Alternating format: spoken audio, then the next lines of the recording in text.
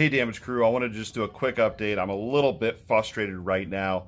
I changed around the YouTube Shorts playlist so that they were in order because the YouTube Shorts is in beta and the way they were putting them was not in the order that I was uploading them. Well, when I did that, YouTube decided to make it look like I put 11 days worth of YouTube Shorts out in one day today, and that's not what happened. I just started working out after about 3 years, and I decided to start checking out YouTube Shorts just as a way to express myself. Today is day number 12, and I would think it'd be cool to do a whole year worth of daily YouTube short videos.